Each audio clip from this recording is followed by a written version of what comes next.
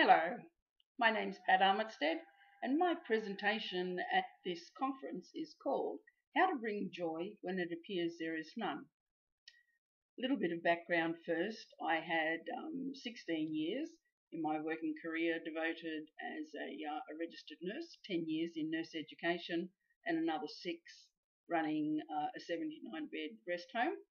And then, as nurses do sometimes, when I left nursing, went and did something pretty unusual and started my own small advertising agency, which I worked in for 11 years.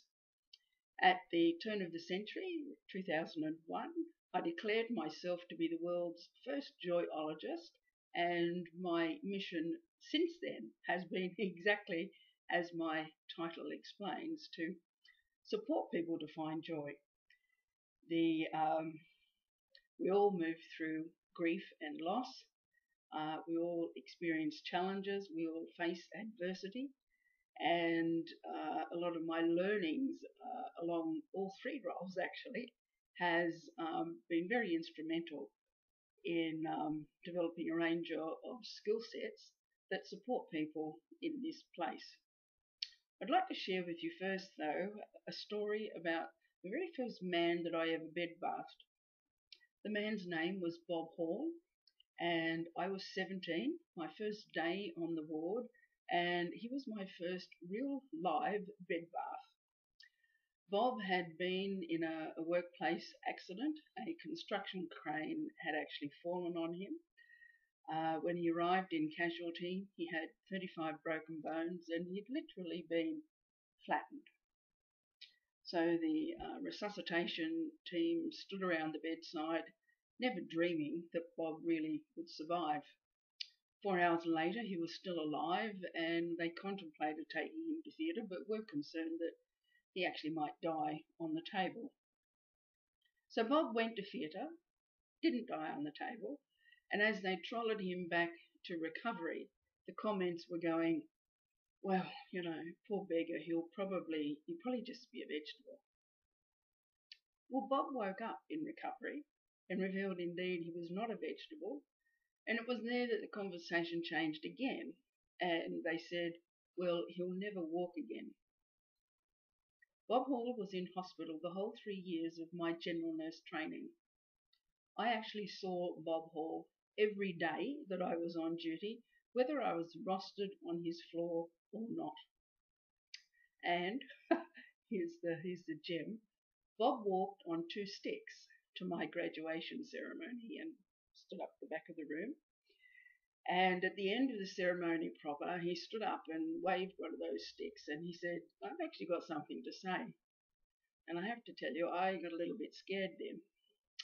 And he came down the front, and I was scared because my mother's sitting in the front row. And he opened this big scroll. It was about 3 feet long. And he started to read from this scroll, and he read all the tricks and pranks and the dreadful things that I did to him over that 3-year period. Every now and again, my mother would go, oh, Patricia, you didn't. And when he'd finished reading this list, he turned to me and he said, you don't know what you did.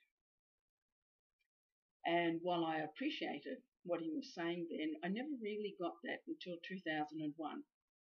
I experienced a whole series of losses myself, and was in a very depressed and unresourced place. And in that moment, I really started to see how my natural impish self, my innate capacity for humour and to be good-humoured, and I'm going to talk a little about that on the day, had enabled not just Bob, but many, many other people along that path to move through very difficult times. So my journey since 2001 has been, just as the name suggests, how to bring joy when it appears there's none. And I've developed a range of programs, and you'll be able to look at some of those on my website. We are a culture that has become addicted to security, comfort, and being all that you can be. Along that path, we have become grief illiterate.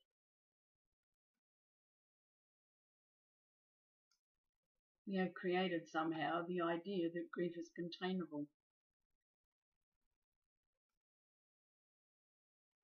Across the globe, the energy of the world is flatlining.